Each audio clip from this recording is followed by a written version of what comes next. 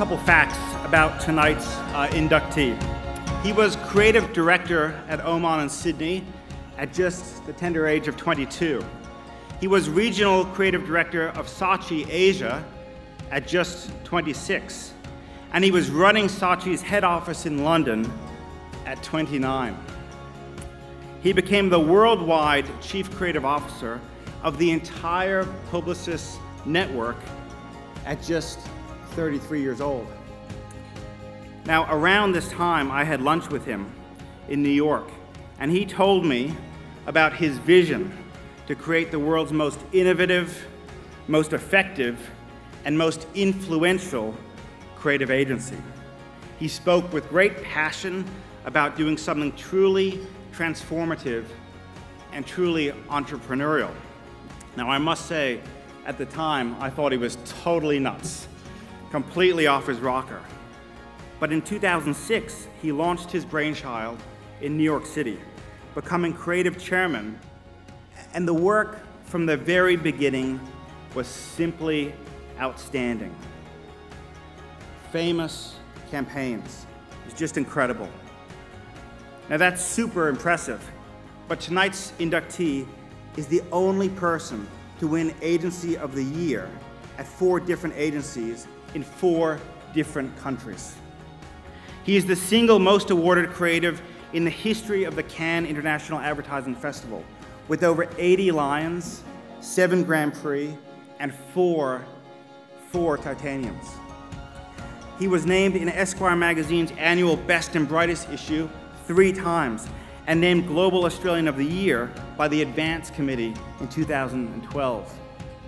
He is the only person to be featured in Creativity magazine's annual list of global creative influencers every year since the list began 10 years ago.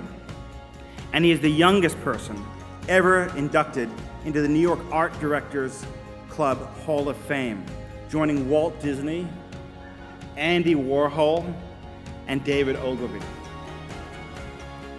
In his agency's first 6 years, it has been named Agency of the Year in the US 4 times by the trade press. And most recently, it won Adweek's Agency of the Year for 2013. And considering it's still February, that's a pretty good result. Some of his work has been made into case studies at the Harvard Business School, and some of his work also sits in the permanent collection of the Museum of Contemporary Art in New York. And just last week, the agency became the first and only advertising or marketing company to be included in Fast Company magazine's prestigious World's 50 Most Innovative Companies, along with the likes of Google, Nike, Amazon, Instagram, Tesla, and Coke. When I asked him if there was anything specific he would like me to say up here, he simply replied that it would be really great if I could say nice things because his mom's here tonight.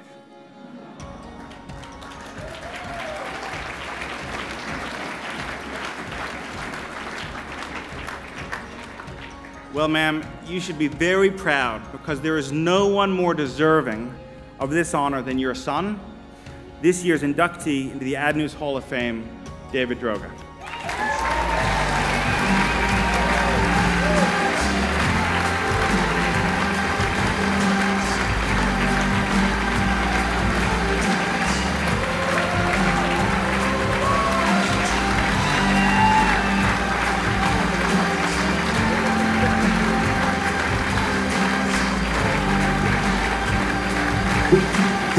Wow.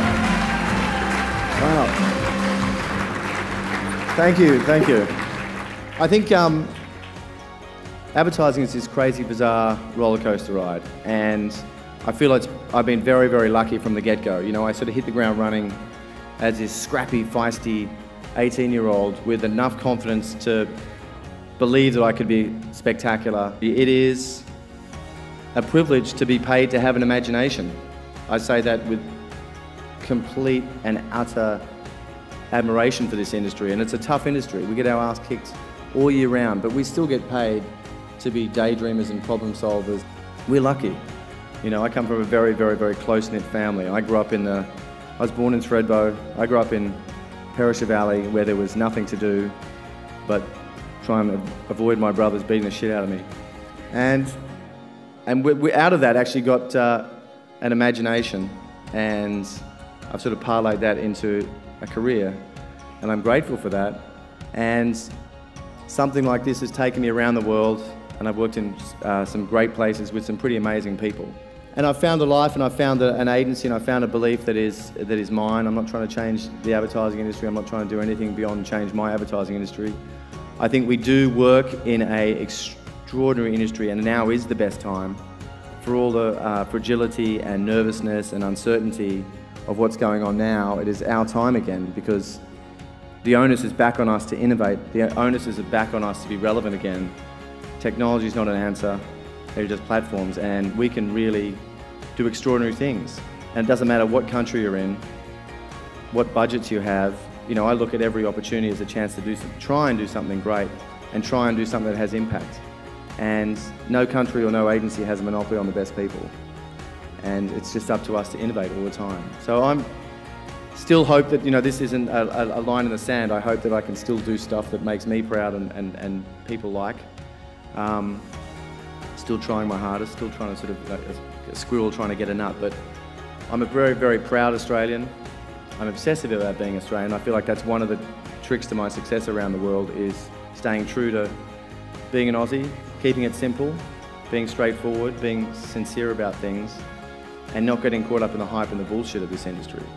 Because we're an industry that, as I said, it has some of the best thinkers in the world.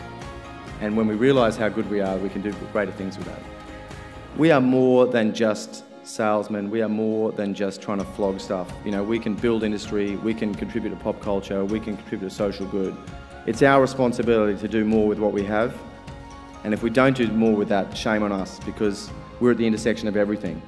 And just to be an advertising person isn't what it was 20 years ago. It's to be much more than that.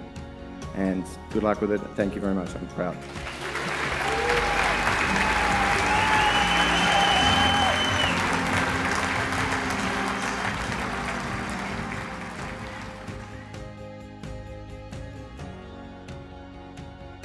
Thank you very, very much, AdNews, for recognising me.